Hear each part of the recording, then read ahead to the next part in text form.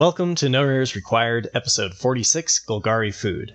Between yesterday's red-white Boros archetype and Golgari today, you should have a good set of tools going into the Arena Open. Blue will be handy to figure out, but I'll save that for future episodes.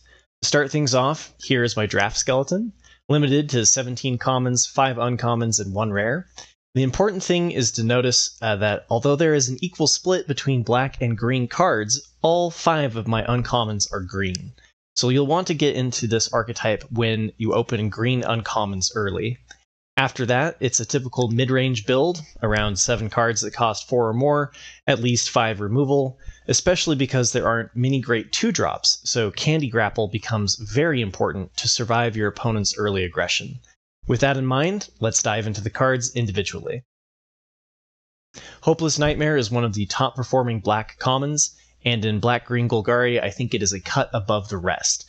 It's a great target for Bargain, since it triggers a Scry 2 when it goes to the graveyard, but against other mid-range decks, making your opponent discard a card can win you the game through value. Its win rate is much lower in Black-Red Rakdos, where the game is about early aggression, for example.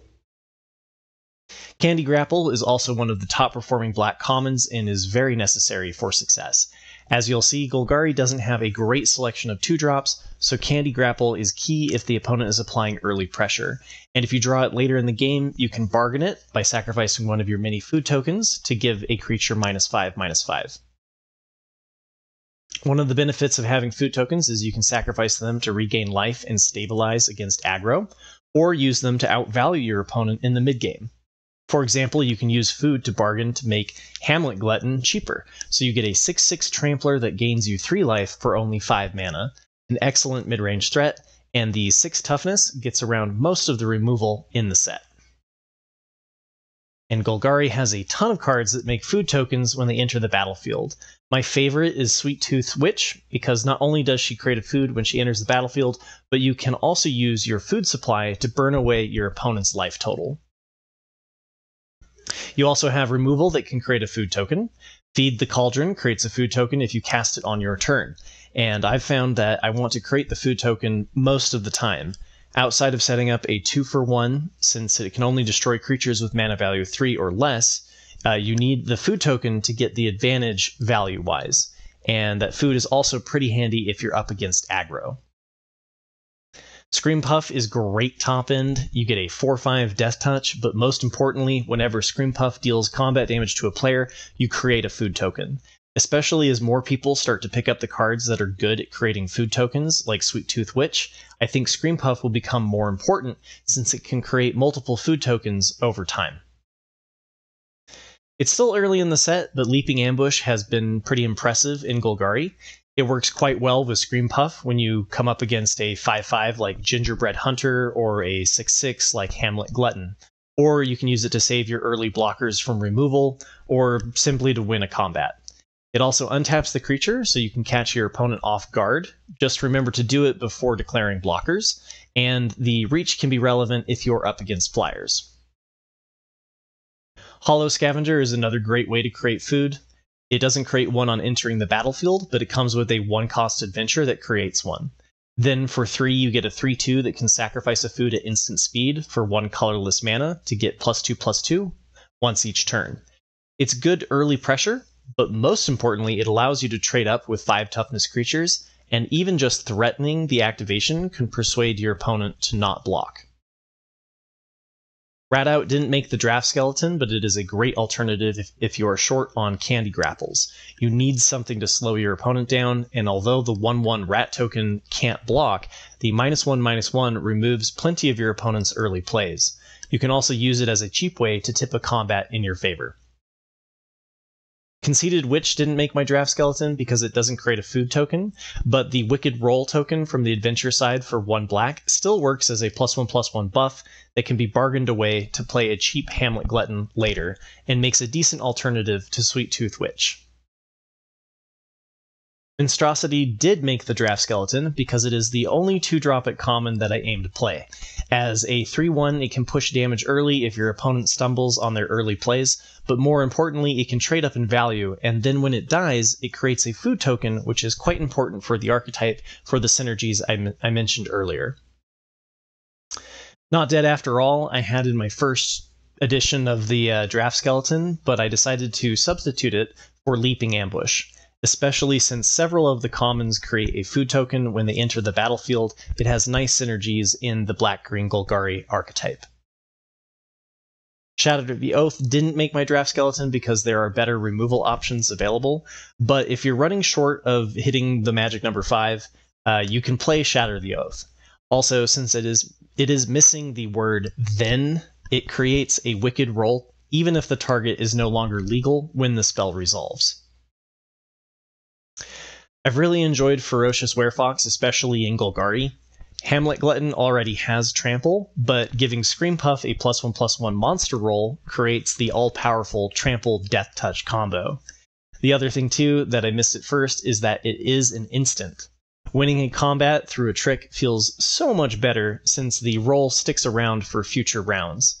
Then a 4/3 Trample for 4 is a reasonable stat block. And I still can't tell how I feel about Brave the Wilds. I almost didn't mention it, but it is on my radar for cards to consider.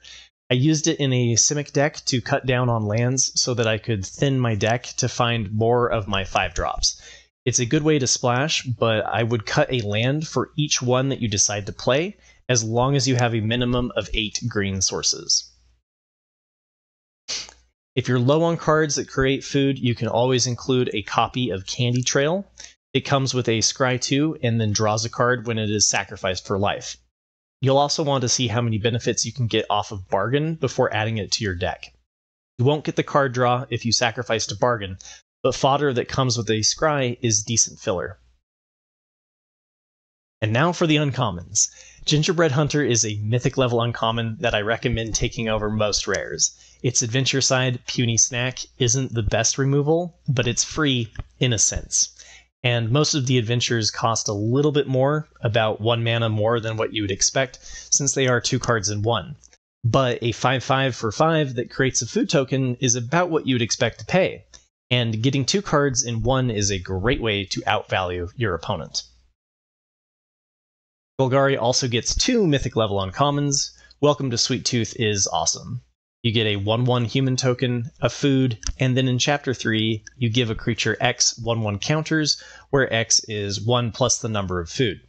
So without playing food on turn 3, it's at least a +2/+2. The real dream and synergy to look for is Ginger Brute, since it is a food creature. You could line up giving it +4/+4, and a 5/5 pseudo-unblockable creature on turn 4 is quite the clock. Almost at mythic level, but just not quite enough for me to justify the pack 1 pick 1 is a tough cookie, especially since there aren't many great 2-drops, and it triggers a food token when it enters the battlefield. And later in the game, you can animate those food tokens into 4/4 artifact creatures. Just be careful to track which ones have summoning sickness, because it still applies. Assuming you drafted enough tools to survive the onslaught of enemy aggro decks, the next question is to ask yourself, how do I gain an advantage over my mid-range opponent? One way is Taken by Nightmares. The other green archetypes lack good removal for your biggest threats like Hamlet Glutton, and usually have to rely on trading creatures. Not Golgari though. Golgari just removes the big creature, and then between Welcome to Sweet Tooth and Hopeless Nightmare, you have a pretty decent chance of triggering Scry 2 as well. It didn't make my draft skeleton only because I think you should prioritize removal that helps you survive the early game. A great card to grab to protect your big green creatures from black removal spells is Royal Treatment. It gives your creature hexproof until end of turn, and then a royal roll for a neat little +1/+1 and ward 1, so it can even help you win a combat. Another reward for having plenty of food tokens for Bargain is Agatha's Champion. It's removal and a 4/4 Trampler for 5 mana if you bargain it. And another way to beat your mid-range opponent is to simply outvalue them with card draw. Tanglespan Lookout didn't make my draft skeleton, but especially if I found myself with Conceited Witch, which creates the wicked rolls instead of food, it's a worthy inclusion. Or you can go with outvaluing your opponent through card draw by Up the Beanstalk. I think originally designed with green-blue Simic in mind, you have several 5-drops like Scream Puff, Gingerbread Hunter, and Hamlet Glutton that I'm actively trying to draft, so Up the Beanstalk is a good conclusion. And another 5-drop that feels comparable to Hamlet Glutton is High Fae Negotiator. It also gains 3 life if bargained, but instead of getting a 6/6 Trampler, you get a 3/5 Flyer, and you also get to zap your opponent for 3 life. Spellscorn Coven is also great even if you can't easily cast the adventure side. A 2/3 flyer that makes your opponent discard and gets that final card out of their hand synergizes quite nicely with the Hopeless Nightmares to ensure that your opponent is hellbent and relying on top decks. Greta also made my list, but it's somewhat underwhelming from what I expected. You already have a lot of options that create a food token when they enter the battlefield, and it doesn't come at the cost of requiring both colors of mana. The +1/+1 counter has felt somewhat underwhelming outside of putting it on something like Gingerbrute, since most of the cards in Golgari aren't evasive. Edgewall Inn is also worth a mention because the only thing better than playing Gingerbread Hunter is playing it a second time after it has gone to the graveyard. And since you don't have many early plays, the fact that it enters tapped isn't that bad of a drawback. And now for the rares. Lord Skitter Sewer King is a top-performing black rare. I think its best archetype will be Black-Red Rakdos, but time will tell. Gruff Triplets is one of the more busted rares we've seen in a while. No easy solution outside of having a counterspell, since it makes 3 bodies when it enters the battlefield, and then if you remove one, the other 2 get bigger, until you're left with a 12/12. And look, they decided to give them Trample. Absolutely disgusting. At least it has triple pip green. The rare that I chose for my draft skeleton was Fontsbane Troll. It's basically Agatha's champion, but only costs 4, and it has Trample. At least until you remove it to trigger a fight, and then you can do it again. You just need to reattach an aura from a card like Ferocious Werefox or Conceited Witch. Mosswood Dread Knight was my second runner-up for the Golgari specific rare. Its adventure side, Dread Whispers, is a sorcery that costs 1 and a black to draw a card at the cost of 1 life.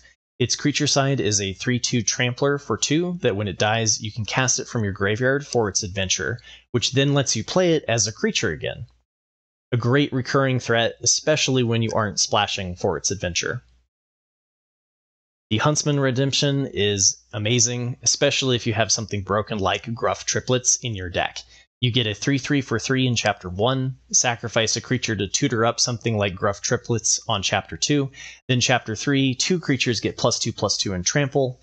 That's a lot of value in 1 card. And since you aren't looking for early aggression, you can afford to play tap lands, and Golgari got the best of the new man lands, Restless Cottage. For 2 and a black and a green, you get a 4/4 creature that whenever it attacks, it creates a food token and exiles a card from a graveyard. This has been one of the better rares in Golgari, so don't sleep on the lands. It's still a little early for the mythics, so I'll try to remember to add them to the comments below as the set progresses. Thank you for watching to the end. I hope this helps you prepare for the Arena Open this upcoming weekend. Remember to hit like and subscribe for more Magic the Gathering content. I'll be back in 1 week to cover another archetype, so if you have one you want me to cover, let me know in the comments below. Thank you all for the support, and I'll see you next week.